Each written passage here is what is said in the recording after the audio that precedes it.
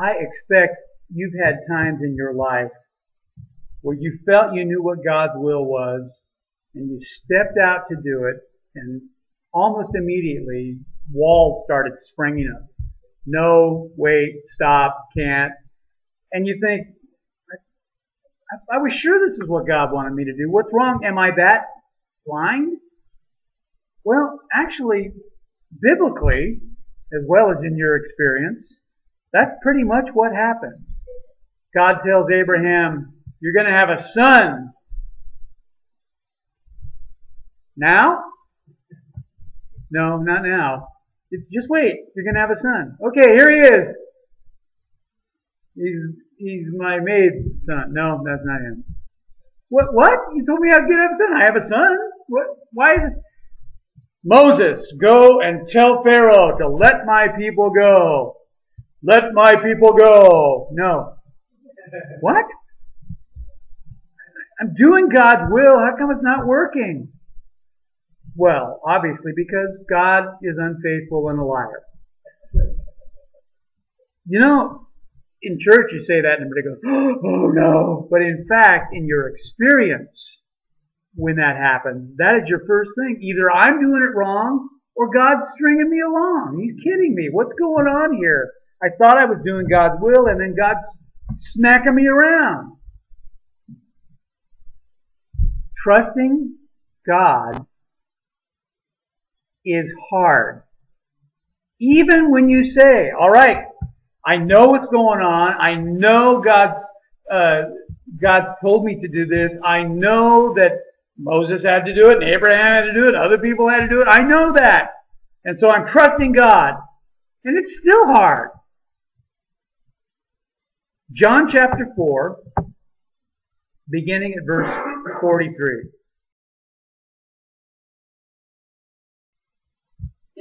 We'll just read 43, 44, and 45 to begin with. Now remember, the last part we looked at, Jesus was with the Samaritans in Samaria. Verse 43. After the 2 days, he left for Galilee. Now, Jesus himself had pointed out that a prophet has no honor in his own country. When he arrived in Galilee, the Galileans welcomed him. They'd seen all that he had done in Jerusalem and at the Passover festival, for they also had been there. Let's pray. Father, I keep coming back to the question, do I trust you? Do I believe you? Is it just words or is it my life? Help us as we study this passage today, as your Spirit opens it up to us, to learn better how to trust you, to see that we're not the Lone Ranger out there somewhere, but that we're part of your great family and that this is the way you work in our lives. We pray in Jesus' name. Amen. Now, this looks like a parenthetical remark. Matter of fact, in my Bible, it is a parenthetical remark. After 2 days, he left for Galilee. Now, Jesus himself had pointed out that a prophet has no honor in his own country. But when he goes to Galilee, well, the Galileans, that's his country, they're happy to see him. Because they'd seen him in Jerusalem, they'd seen him at the Passover, they'd been there, it was all great. And so now he's coming back home, local boy does good. Well, let's take a look. It's 2 days. He'd been in Samaria for 2 days, stayed there, and that the last passage we looked at told us that. But now it's time to move on. You know, the Apostle Paul, in his ministry of 40-some years, he often spent years ministering to a church and leading the pastors and preparing them and other pastors in the area. He had time to establish local churches. Jesus only had a 3-year ministry. He did not have time to stay everywhere. He had to move on. He was constantly going. He had to cover as much ground as possible. And when you look at, you know, I've heard people say, yeah, Jesus never went more than 100 miles from his hometown. That's probably true, but in fact, that's still a lot of ground to cover. That's still a lot of people to meet. That's still a lot of things to do. And so Jesus had to keep moving. And he pointed out, probably did it more than once, which is why it's here, A prophet is without honor in his own country. Now what does that mean? It means that, well, it's another way of saying familiarity breeds contempt. If you grew up with someone and they suddenly become a big shot, you're like, who do they think they are? Too big for their britches, that's what it is. It's like Joseph and his brothers. Oh, I dreamed that we were all gathering sheaves, and my sheaves stood up, and all of your sheaves bowed down to it. Well, who do you think you are, Junior? Special, huh? The Samaritans had begged Jesus to stay. And this may be why this parenthetical comment is right here. The Samaritans had begged him to stay, but after 2 days he had to move on. Prophet has no honor in his own country. Back in Nazareth, it was like, yeah, we know him. We grew up with him. He's married for us. Don't we know his brothers and sisters? No big deal. But the lesson there about a prophet is without honor in his own country is don't close your eyes. You might miss something. Don't be so sure of everything. Yeah, I know that guy. That God can't use that guy. Okay, something to think about. So, he goes back to Galilee, and Nazareth may have been unimpressed, but Galilee as a whole is thrilled to have Jesus there. A prophet from Galilee. He's not some big shot from Gamaliel's school down there in Jerusalem. No, he's one of our guys. Local boy makes good. Now, a person from the AV, this is a small pond. It's not Los Angeles. It's a small pond. And somebody here can, get pretty well known, and he's our local guy, and that's fine. But still, come on, ho-hum, we know him. He's just that person. She's just that girl. Everybody knows that. But let them show up on national TV, and suddenly we're all proud. It's just human nature. It's just human nature. So Jesus, here he is. He's a prophet. He's ministering. He's going. And a lot of people take him they take him at face value. Yeah, he's from Galilee, so what? Yeah, he's a prophet, so what? Yeah, he's this. Look beyond, how do I want to say this? Fine. I'm a minister. I'm licensed. I'm ordained. I've been to Bible college, like half a year. Been to seminary. Fine, I'm a minister. Run of the mill, who cares, so what? A lot of stuff I say is donology. And you can just let that go. You can laugh at it or whatever you want to do with it. But perhaps when I'm speaking, especially God's Word, maybe, perhaps, something I'm speaking might be worth listening to because it's coming out of God's Word. And so, yeah, we all know Don, yeah, so what? Don't look at me as the oracle of God, but realize that God has put me here in a leadership position to teach His Word. I think that's healthy. With Jesus, you can look at him and go, yeah, he's a good teacher, he's a good man. But if that's all you're going to do, you're going to miss out on a lot of stuff. He's got more than that. So here he is. He comes back to Galilee, and look at verse 46.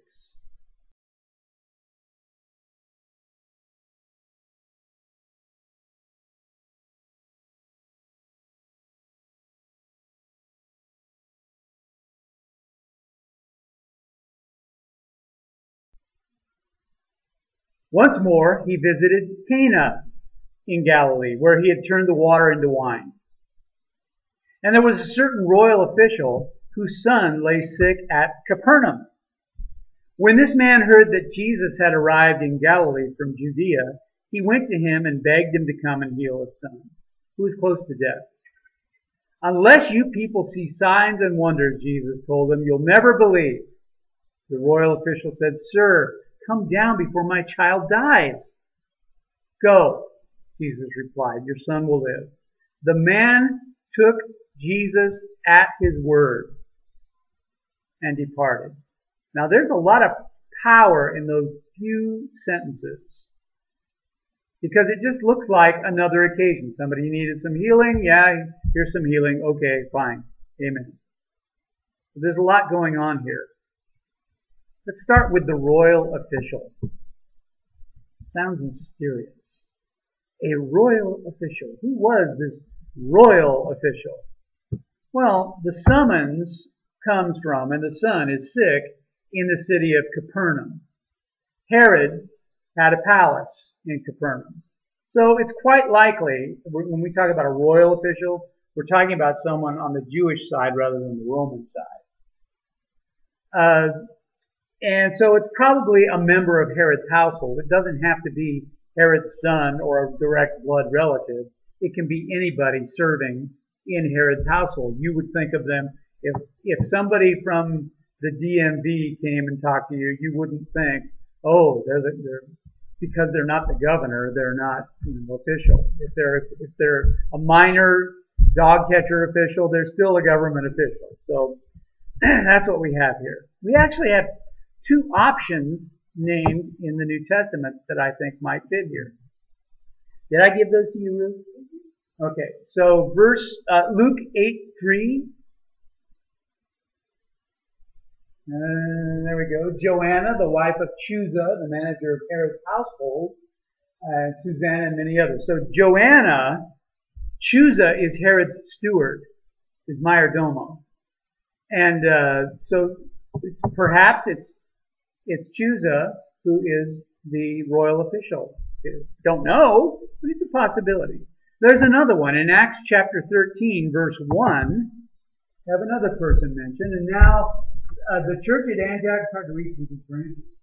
There were prophets and teachers, Barnabas, Simeon called Niger, Lucius of Cyrene, Manaen, who had been brought up with Herod the Tetrarch, and Saul.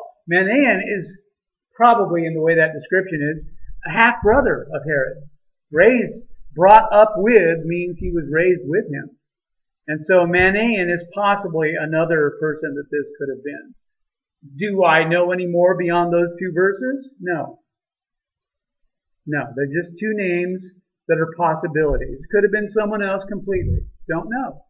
But the reason those people are named, especially because Joanna is a believer. Chusa's wife is a believer. Manaen shows up in the book of Acts as a believer. And so it's possible that that belief started back there during Jesus' ministry. So this royal official doesn't send a servant, goes to Cana himself. Now, I'm sorry to say I didn't look at a map to find out how far it is from Capernaum to Cana, but I would, off the top of my head, I'm going to guess it's between 40 and 60 miles. Any idea, Robin? Nah. Because Capernaum is at the north end of the Sea of Galilee, and Cana is south of the Sea of Galilee. So it's quite a trip. It's not an overnighter. It's something you've got to do.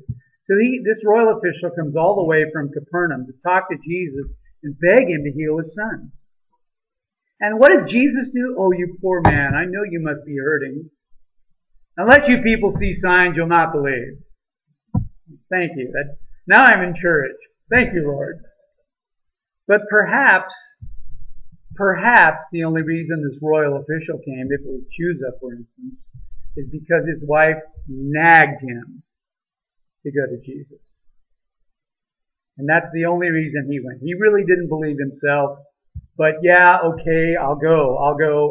Stop. And so Jesus is challenging him where he is, and apparently where he is he doesn't really believe. But his challenge kind of shakes him up. Must you have a sign before you'll believe? Think about it.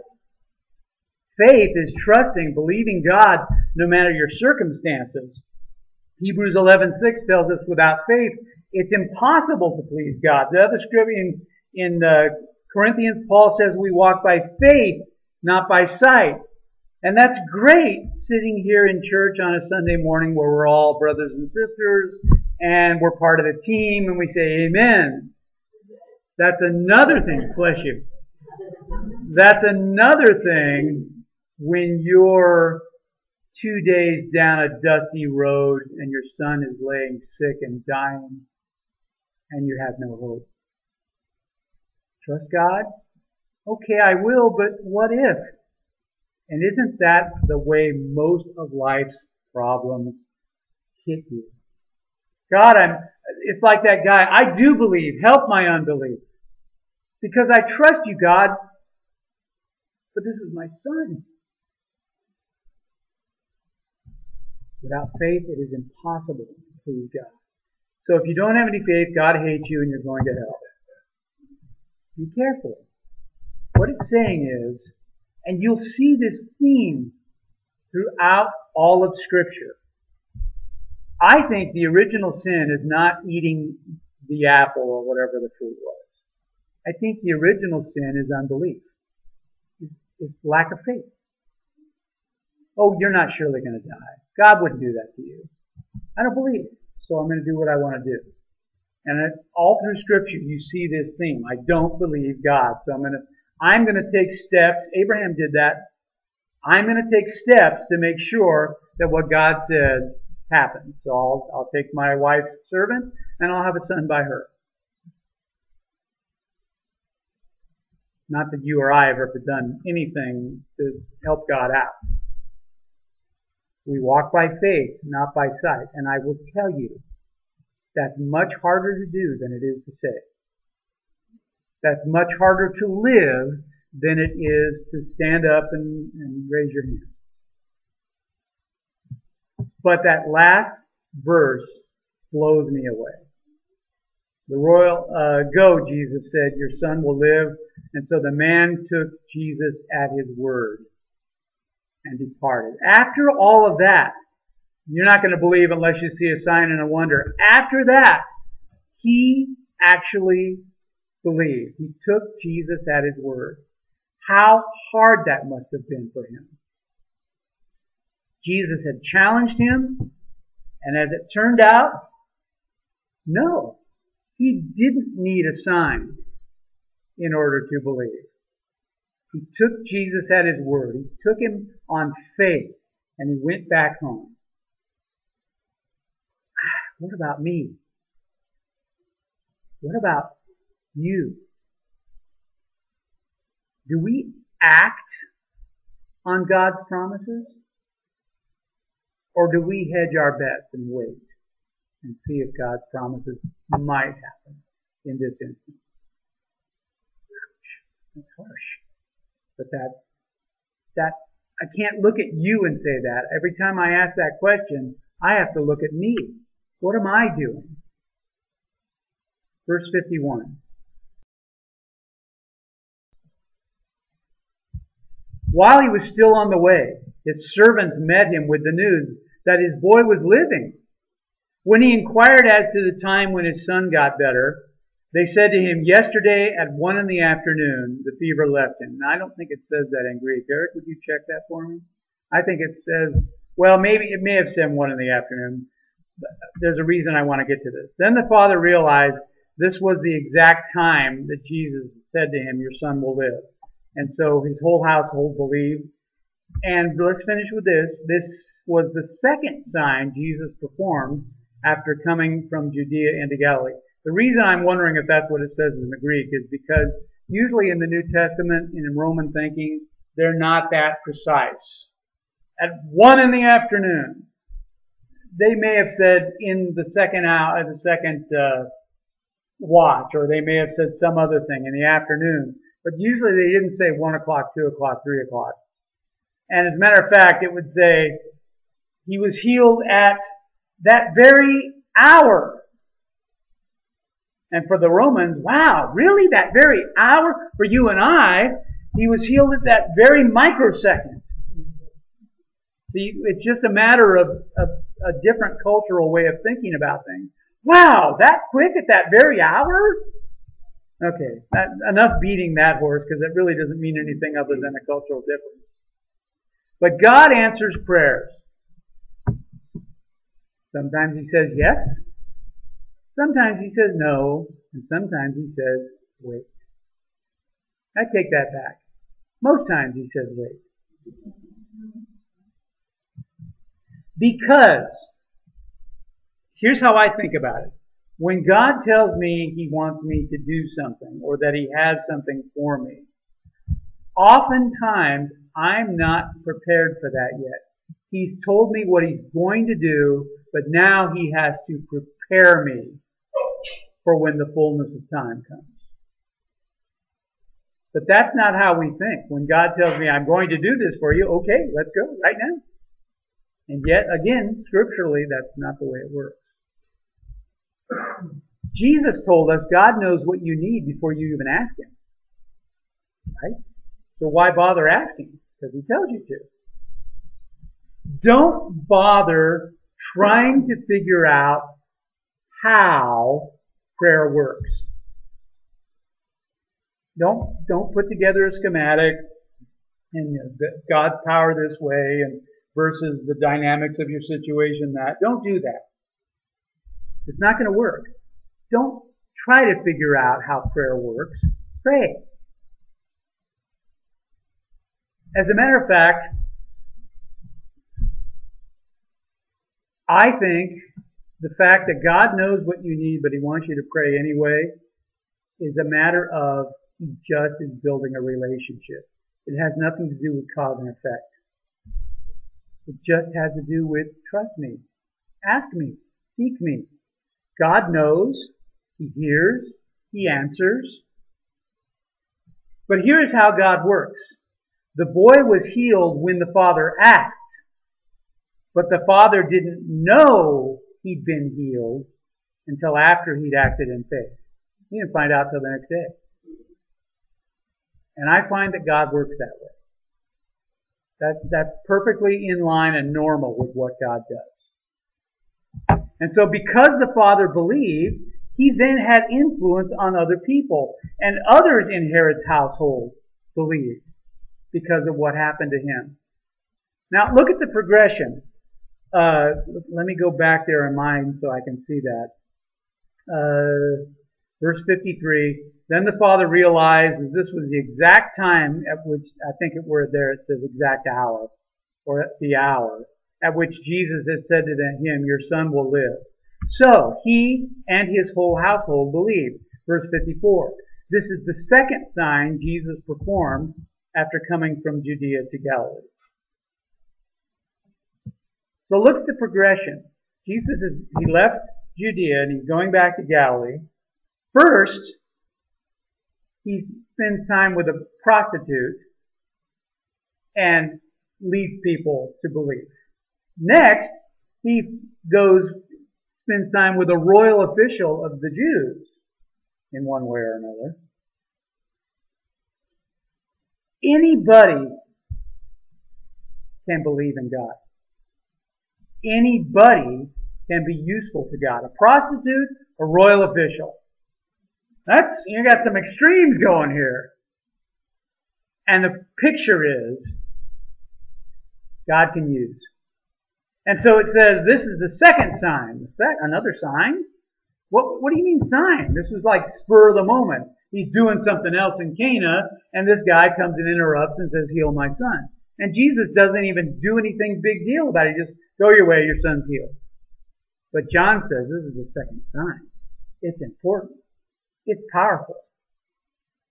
Jesus didn't even go to Capernaum.